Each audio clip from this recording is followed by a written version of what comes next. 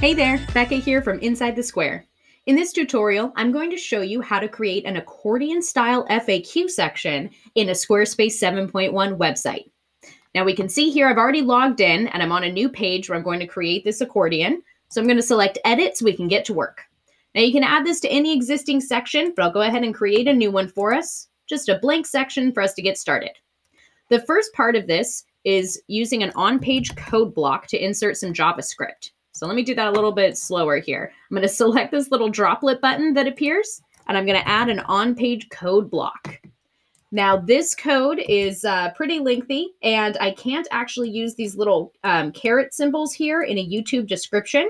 So I've created a cheat sheet specifically for this tutorial that you can copy and paste this code right out of. So check the link beneath this video so you can download the cheat sheet for this FAQ. All right, so the first section is pasting this JavaScript, and I'll select Apply.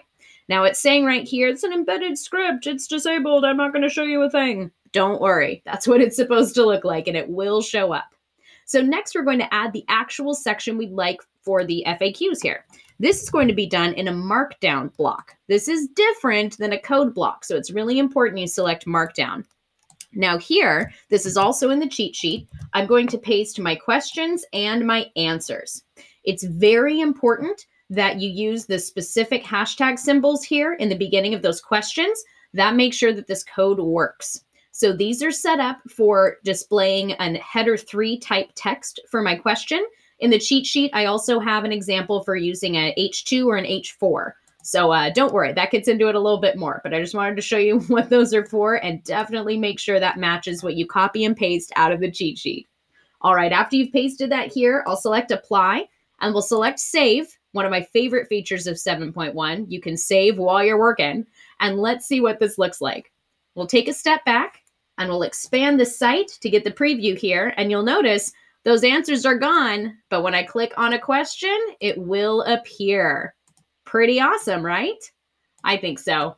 Alrighty, that's it for this tutorial. Thanks for joining me, and have fun with your Squarespace website. If you're just getting started with Squarespace 7.1, I'm here to help. Head on over to its71.com for more tutorials, workshops, and other information exclusively designed for Squarespace 7.1.